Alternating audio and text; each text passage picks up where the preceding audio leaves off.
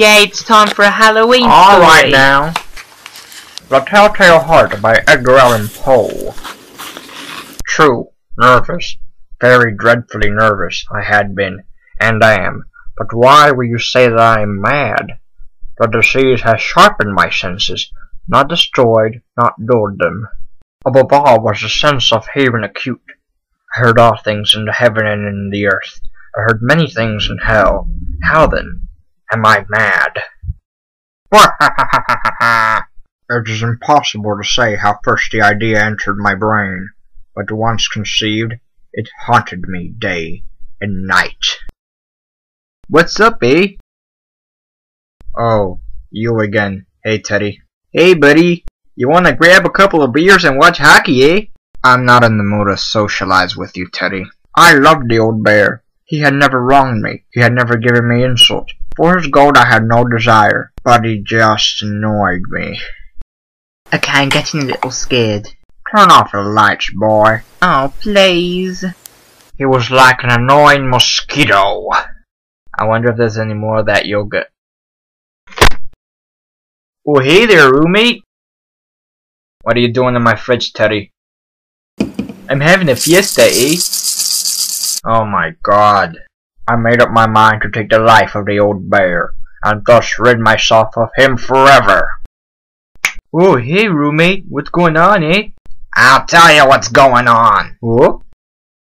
He shrieked once, once only.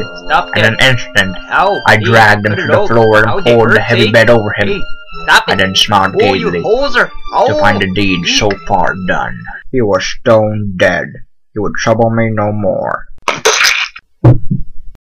If still you think me mad, you will think so no longer when I describe the wise precautions I took for the concealment of the body.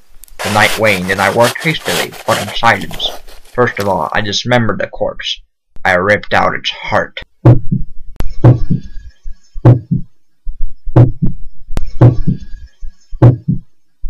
I hid the corpse up in the attic. No one will ever find it.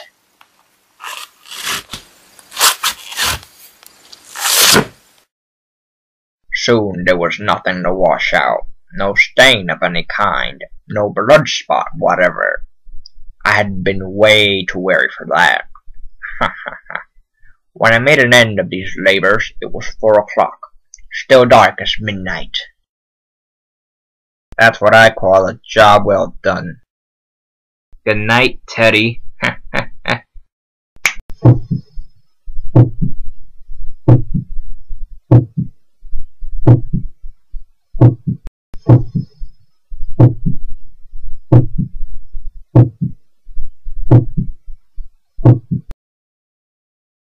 What the heck is that?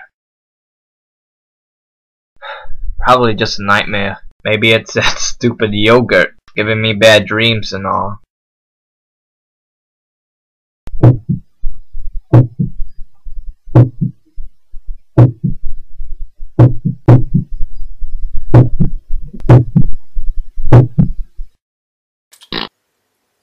It was a low, dull, quick sound, much such a sound as a watch makes when enveloped in cotton. I gasped for breath, but the noise steadily increased.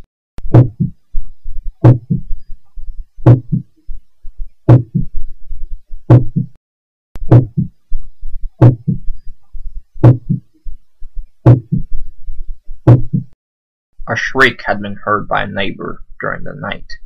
Suspicion of foul play had been aroused. I smiled, for what had I to fear? I bade the gentleman welcome. The shriek, I said, was my own in a dream. The old bear, I mentioned, was absent in the country. Yet the sound increased.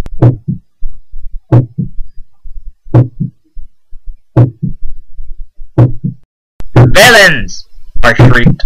Dissemble no more. I admit the deed. Tear up the planks. Here, here. It is the beating of his hideous heart. And that's the story of the Telltale Heart. Wow. I'm gonna have nice dreams.